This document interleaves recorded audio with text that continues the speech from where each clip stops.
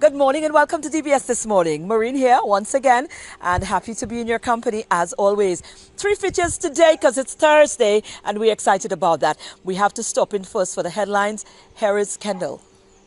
Good morning. Time now for a summary of your top stories. Opposition leader Alan Shastney has planned a walk to celebrate his return to Parliament. The opposition leader had filed an application to prevent himself from being barred from the House sittings until the final outcome of a case brought against the Speaker of the House for unlawful detention and a suspension from Parliament. If they are in any way in breach of it, it's contempt of court. So it's an undertaking they give to me, but it's endorsed and sanctioned in front of the court. So it becomes a court order at that point. We call it a consenting court order. But it has the enforcement of the court. I want to be very clear that the undertaking does not require me to apologize. The undertaking does not require me to withdraw the statement. So I am giving back my full authority and ability to present myself in front of the House. That should never have been taken away, correct? Should never have been taken away. On the day Shastney makes his return to Parliament, he has invited his supporters to join him on a victory walk from the Leader of the Opposition's office to the House of Parliament. Supplies of rice, flour and sugar have been fully restocked at the government supply warehouse. We wanted to inform our customers that we are well stocked. So we have rice, we have flour, we have white sugar, we have brown sugar, right? So everything is well stocked and it's also available at other distribution sites. So what we're trying to do is let persons know that in order to cut cost transportation, we letting persons know that we have these commodities available in the north, which is Babonneau, we have Dennery, we have Castries. We want people to know that they are available at different locations at the same price as the government supply warehouse. The Bakers Association also received a shipment of specialty flour from the Eastern Caribbean group of companies, manufacturers of flour, animal feeds, rice, soda and bottled water. Wednesday was World Hypertension Day, and according to the Minister for Health, in an address to mark the occasion, the number of persons on island suffering from hypertension is rising.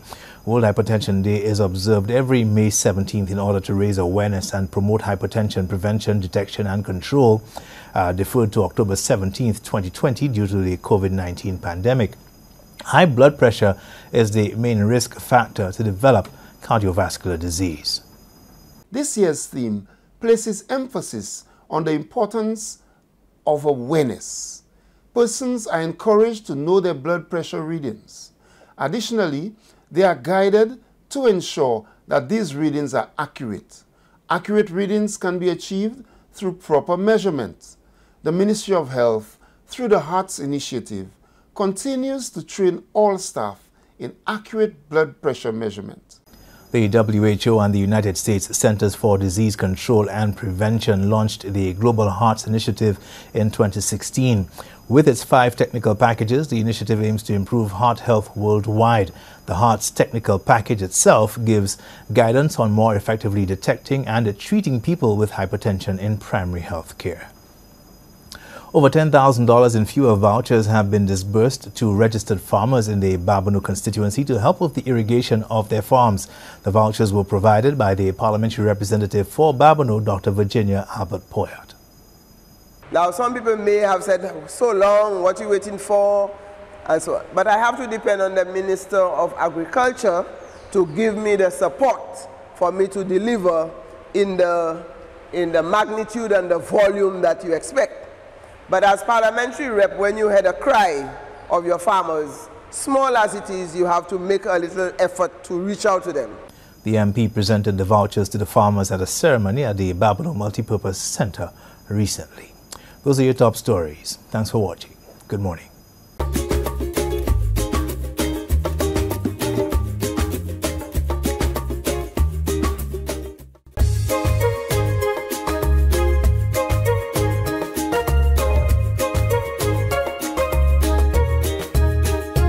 Our first feature today, yesterday marked World Hypertension Day, and we've got a number of health practitioners from across the region who have culminated here in St. Lucia together with PAHO, seeking to find solutions, just broadening the conversation to create awareness and all of that. We caught up with them. Let's take an insight into this.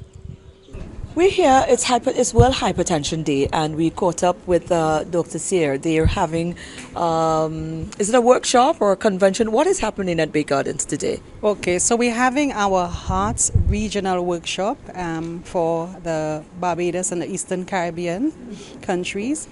Hearts, of course, is a technical package. It's a quality improvement program for the management of high blood pressure, and that is to actually reduce the risk and the death caused by what we call cardiovascular diseases. So we're having a workshop, and we've invited delegates from all of the Caribbean so we could discuss how to better manage hypertension or high blood pressure, learn from best practices, learn from what we've had happen in the past, and plan the way forward to actually improve hypertension management in the Caribbean so that we get better results in terms of deaths caused by cardiovascular diseases. Doc, let's just break it down, because Yes. I know the news would have probably covered this day. In terms of stats, in terms of how are we faring within the Caribbean, why is it so necessary to have workshops like these where you coincide with the rest of the Caribbean to ensure that we could be working in unison to find solutions and better practices for hypertension amongst us? What is our stats like within the Caribbean? Okay, so in the Caribbean, our stats are not good. We have, in some of our Caribbean countries actually have the highest prevalence in Latin America and the Caribbean of hypertension. And in St. Lucia, okay, so the highest is about 40, a little over 40. Mm-hmm. Currently, from our recent survey, which was done in 2019, our prevalence stands at about 39%. Okay? So we're talking about more than a third of our adult population, being hypertensive.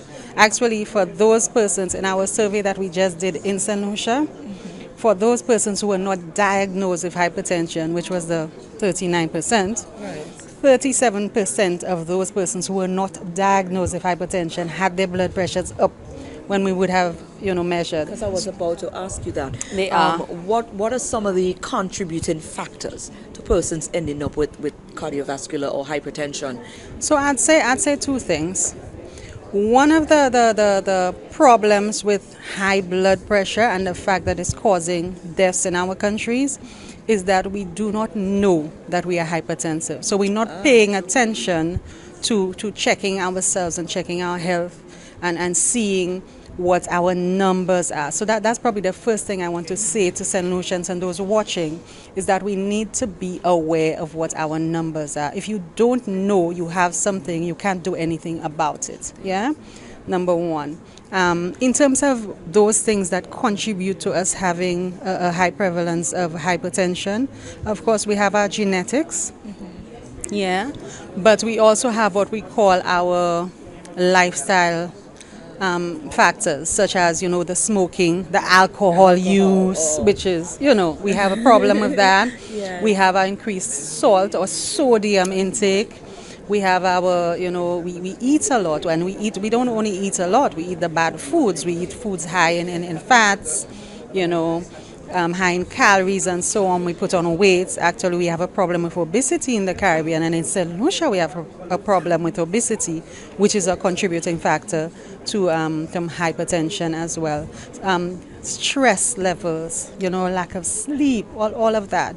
So we need to be aware of what those risk factors are. We also need to be aware of whether or not be screening ourselves. There are places available. We're making places available nowadays. We put in blood pressure monitors in the malls to make sure persons can actually get their blood pressures checked. The health centers are open. They could get their blood pressures checked. They could buy their monitors, make sure they're proper, accurate, validated monitors, get their blood pressures checked. But we want to encourage solutions to be aware of their blood pressures, to measure them accurately. And of course, control is really, really vital. If you know you have high blood pressure, getting to those numbers that will put you less at risk for heart attacks and strokes and allow you to live a longer life, and a healthier life, of course, what we want to see. Wonderful. Is important, yes. Well, we have persons here also at the workshop from PAHO, Yes. representing for the Americas and Yes. Barbados and the Eastern Caribbean and also the Caribbean, and we just wanted to get an insight from them as well as problem. to what you all hope to come out of this workshop. Yes. So we're going to go on over. We've got two of the representatives here from, of course, Barbados and the Eastern Caribbean. You are. I want to go on over now to Doc. The stats does not look good, if we are to be honest with ourselves. So speak to how important it is now to work with other sectors. We could go there because schools, in terms of the that we offer to our schools, how is PAHO?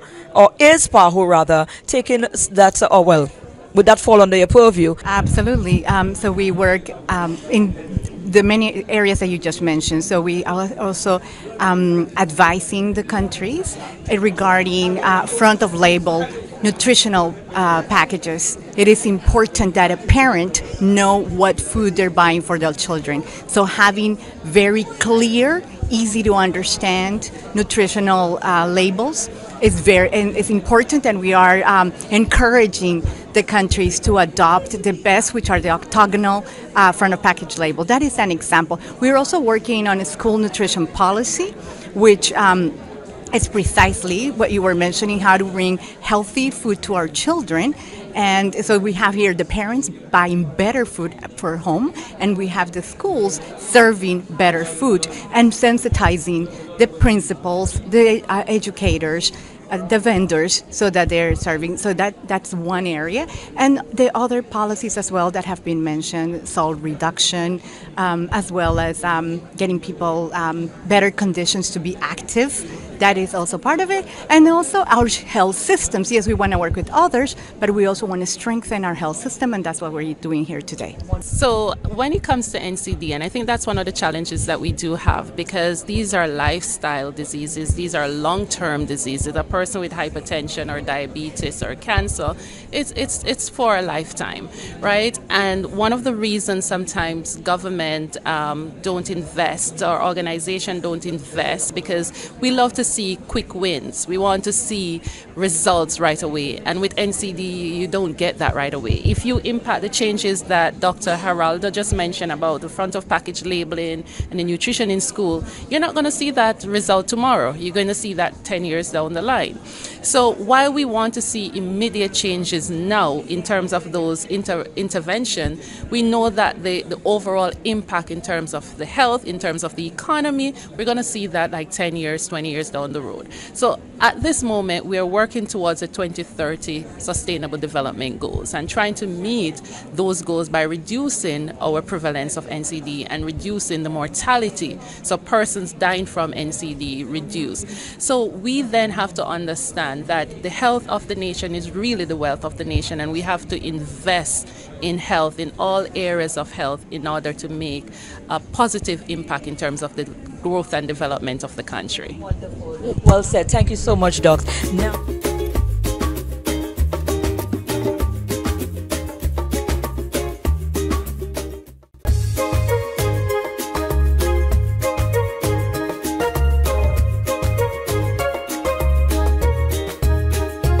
unfortunately, or incidentally or fortunately, our second feature today, we caught up with a vegan family. Now, our first feature, we deal with hypertension and some of the things that we can do to maintain a better health practice and to lower our numbers, our stats. And we caught up with a vegan family. Let's tap in and find out some more. You might just find it interesting. The vegan family is here with us. I'm trying to go vegan these days. So I thought it was interesting. This family right here, Roxanne being the mother, and we've got Junad and the little baby. Now, I met with them through Helen's daughter, and I thought their journey was quite interesting. Roxanne, Junad, baby, hi. Hi. How are you? Roxanne, I want to talk about your business. You guys, this is a full-blown vegan family. You guys do nothing other than vegan. From baby down, you guys are doing the vegan stuff. Yes. So tell me about Your entry into the world of plant-based. plant-based. All right. Well, for starters, seeing many who have passed on, it honestly broke my heart. And then coming closer to home, seeing I had health issues myself, namely preeclampsia, anemia, to name a few, Vegan Avenue came about. And it's been quite a journey, I'll say, ins and outs, because really and truly, St. Lucia has no scope for it as much. And everyone is telling us, go global. But, it has to start home. It has to start in your home, most importantly. And Gian here, my daughter, I was trying to eat, stuff to get my iron up since I was iron deficient, that being anemia, yeah. And it's like, no, mommy, I don't want that, from the inside. She never wanted it. And then, well, like I say, spoken from her dad, she will be a strong young woman coming up, plant-based. So I believe all that spoken into her life impacted my life. And so with his encouragement and, the boost that I felt, I was always on the journey of healthy eating, I was actually surprised that I myself turned down pork. I was a pork lover, I'll tell you that. Every Christmas I was looking forward to that. But I said there was something more to life. And even with dairy, I realized that was just not it. Right. I was always getting the flu. And I say, you know what, something needs to change. So since you've gone full-blown vegan, talk to us about your personal experience in terms of your health, how you feel, how you said you used to get a flu. So you hardly get flu them days. Well, except that time, I don't know where in the world it came from, but that's just that one time. I believe I may have, deviated from the routine a little bit, because everybody has a cheat day, right? Not saying that you won't, because St. Lucia itself, as I mentioned earlier, and we'll reiterate it, that the scope for vegan or plant-based, to be exact, is not all that great to say, as opposed to you being in the US and you have full access, more or less, too. But honestly, it's been a great journey thus far. Right. I feel great. You look great. Thank you. Thank you. And yeah, it's... I want to talk to Daddy a little bit. Lively. Dad, let me... No, she's indicating that you were the one who introduced them to this vegan lifestyle. Yes. Let's talk about you and your vegan journey. How long have you always been? No, since... When did you start and what prompted it? In COVID. And it's been, I could say, I'm carrying a legacy where from my father's side of business, I thought of turning it into a healthier service provider because I've lost a few friends, family due to various illnesses. Likewise, my wife, who had a near-death experience through preeclampsia, and hence the birth of Vegan Avenue. So I thought of creating healthier products. It's not like you will not eat what you like, but in a healthier way. Right. So you guys actually prepare vegan meals. So you're not just vegan appetite and you eat vegan. You have gone ahead and now you create what it is that you're eating, and you're now creating for persons as well. Right. So let's talk about that. Well, we know we have cake lovers, cookie lovers, burger lovers. So why not have that down to earth kind of experience? Because these days we just put anything in our body and then wonder why we're feeling sick, or those sorts of things we get through our body daily. You want to feel good, but you're not eating anything that makes you feel good. Right. Yeah.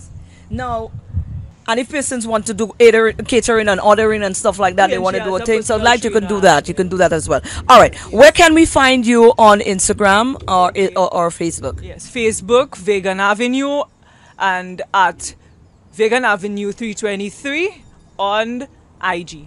Wonderful. Well, guys, I hope... contact numbers. Yes, please. 484-4347, that's me, Roxanne, and my dear partner and husband, 717-4308. Wonderful. So there you go, guys. I don't know. Pray for me. I really want to, but it's been a challenge on my ends. But I think I will at least start. You know, if I don't complete, but at least you got to start some point. Yes. But I think I think the time is now. I think when you're getting older, you're starting to feel you're starting to feel the effects of some of the things you ingest. So. Yes. Jaden, you going with me? We doing that together. We starting. Jaden, yes, man. Jaden and I is going to try to start soon. Right. Wonderful. Thanks, guys. Well, thanks again. You know where to find us on the social media.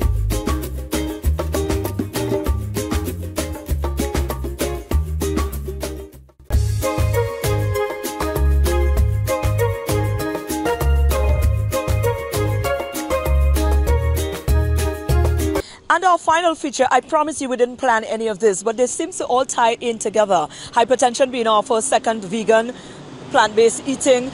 And our third feature, we have an event that is coming up on this Saturday by the Mixed Martial Arts Association here in St. Lucia. They're looking to create more awareness and to build upon the sport of mixed martial arts movement is a very big part of staying healthy and taking care of your health as well. We caught up with Volt and also a regional rep who is here for the occasion. Let's tap into this.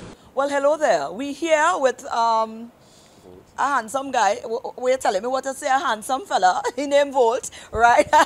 We're talking mixed martial arts today. There's an event coming up on Saturday, and we wanted to shed some light on that. We want to find out more about it. Volt, what really going on here, bro? Well, basically what's happening is we've been developing and building mixed martial arts in St. Lucia. For those who don't know what mixed martial arts is, it's a combat sport that engenders several other martial arts systems. So if you may know about UFC, that's basically what we're working on here. We've been doing it for a little while. Last year we actually came back from 2 events. We got silver medals from each. Really? Yes. Oh, I'm in the dark over here. And so now we're trying to really develop and build mixed martial arts in St. Lucia. So we're having an event which is going to be live streaming on Facebook on Saturday. We have with us right now Mr. Jason Frazier, who is actually the president of the Pan American region, and he's actually come to support us and to show that we are here and we're ready to grow. Absolutely. We talking, you know. How you do? I'm good. I'm good. I feel like I'm home, you know. Well, of course, you're home. It's one Caribbean. We good. We in this. Now, you made a long journey. Well, not long, but long. Yes. You know, a long journey to support this initiative. Yeah. Now, first, we want a little insight. Mixed martial arts and the Caribbean. Well, mixed martial arts is definitely growing in the Caribbean. St. Lucia is the baby among the set. And I want to say that they have been doing a tremendous job so far under the leadership of Mr. Murray and his team. I'm quite satisfied, hence the reason that we are here. I believe that development starts from grassroots, and that is what this event is all about. Right. It will be termed under the International Mixed Martial Arts Federation, which is the IMMAF, as a historic event. Wow. Because it is the first event taking place here. And that is the reason why I believe, you know, my journey was worth coming to be a part of history. So when it is written, I could say I was in St. Lucia for that first event. Right. But trust me, we have bigger events coming off later on in the year in St. Lucia. You're going to be bigger. We're going to be inviting other Caribbean countries to come and to be a part of this. This is just basically an introduction of what mixed martial arts is all about, and to sensitize St. Lucia, to sensitize the people, to bring awareness that this sport is here and this sport is here to stay. And you know, we have a female athlete from St. Lucia too, which is one of the, I'm telling you, that's a big thing for us in the region. Right. And Dee, who is well known also here in St. Lucia, she is a female athlete in St. Lucia. I think she's 105 pounds. Yes. Wow. To be exact, and she'll be fighting in Trinidad come July 1st. Whoa. So St. Lucia having good representation. I'm well pleased to say though that, you know, St. Lucia have an ambassador in Al. I call him Al. I think that is his right name. Right. And I'll have 2 silver medals for St. Lucia, 1 in St. Martin and 1 in Trinidad. So St. Lucia definitely have potential, have growth. But what we definitely need is the media involved, because the media is a vehicle to any success. They can make it, they could break you. That is 1. And then 2, we need the government support. We need the government to come out and support our young people in the rural communities. Come and take this sport and spread it through. Mixed martial arts is the fastest growing sport right now. You could research it for yourself, like the UFC. Mixed martial arts is growing all over the world. But in St. Lucia, we want to be able to go into all the trenches, all the rural communities, and bring all those youths who have potential. Not everybody could be a journalist like you. Not everybody could be a minister, a doctor. So we have those who represent sports. And sports is a $79 billion US industry. And trust me, mixed martial art already put in St. Lucia on the map in St. Lucia. Right. It's a tremendous it's a tremendous work in the making, and I know for sure that I'm personally going to be proud of what is taking place in St. Lucia this weekend. Okay. It's going to be, Right. the next time we're doing the event here, we're looking forward to bring a cage. So we're going to have the real deal in a cage. This weekend, we're just looking to whet the appetites of St. Lucia, and this is what the sport is all about. Wonderful. Where would the event be The this event Saturday? will be at Beauséjour Indoor Facility. Okay. Yes, but what can be expected? What time we're going to be kicking off? we're going to be kicking off the live stream at 3 p.m. At the moment, because it's only still live stream? small, yes, All because right. it's only small, we're not allowing persons to come in. It's going to be very, very small. But we're going to make sure you guys have first rate into the action. That's why we're live streaming, so you could tune in and see everything that's going on. Where will Behind we the scenes, stream? everything. It'll be streamed on Facebook, on our Facebook page, St. Lucia Mixed Martial Arts Federation. Well, this sounds like it's complete. I'm happy we're finding out about it now. I'm blaming you. You should have given us more insight at an early age. You're going to get your little flack afterwards, but certainly looking forward to that. And like you said, we are going to be streaming from what time on this Saturday? From 3 p.m. From 3 p.m. on Facebook, St. Lucia Mixed Martial Arts Federation. Gentlemen, thank you so very much. You Thank you might for your just see time. me in there soon. Looking forward. Of course. Wonderful. Thank you, guys. Sure. And that's our show for this morning. I hope you enjoyed it and you're looking forward to joining us again here tomorrow for DBS This Morning. And remember, hypertension, our stats does not look good, and you can make a decision to take some form of step starting today towards bettering that for yourself, for the country, for the world.